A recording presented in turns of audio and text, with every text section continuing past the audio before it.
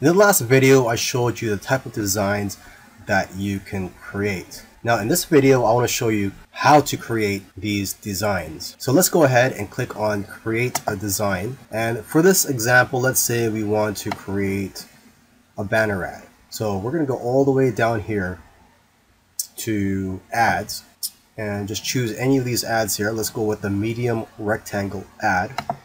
And we'll be brought to a page where we can select the templates and also where we can create our ad. So right now it's a blank canvas that we're looking at here, and here you can select the template. So there's free and there's paid. Let's just go for the first one here. Okay, so you could build an ad around this template, and from here it's pretty much straightforward. You could just click on here and edit. So let's just say demo. Okay, you could change the font size. Let's make it smaller to 14. You could change the text color to red, make it bold, and you could also move it around. And if you want, you could select anything here that you want to change or delete. So for example here, let's say I want to remove this cloud. I'll just select that and just click on this from the garbage icon. You could even select this image and you could flip it around. So let's say you want to flip it vertically or flip it horizontally. And again, you could edit any of the other text on this template. For now, let's look at the other tools you have at your disposal. So we'll go to the left side here.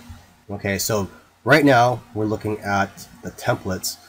If you click on photos,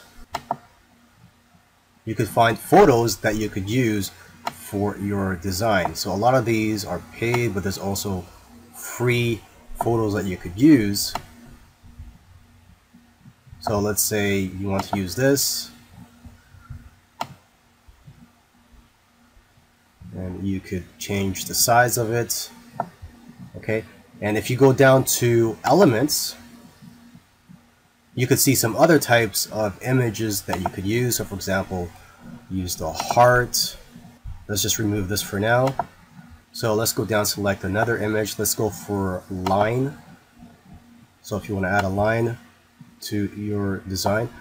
Okay, and you could also go to text to add more text with different fonts.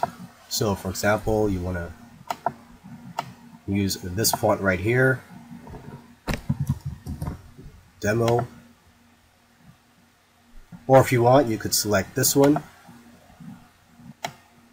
Okay, it's getting cluttered here, so let me just remove that. Okay, and below that you could go to background. So if you want, you could change the background of this design. Let's select this one for this example. And if you go to uploads, you can see all the other files and photos that you've uploaded into your account.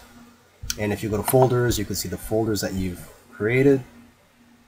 And if you go to more, you could access different apps. So for example, Pexels and Pixabay, where you could find free photos from those sites. And the other apps allow you to access other networks such as Facebook and YouTube. And here's an interesting one, Jiffy, where you can search and add GIFs to your designs. So let's click on this. And let's select this cute one here. Okay, and let's just resize this. And there you go. So from watching this video, you can see how easy it is to create your own designs using Canva.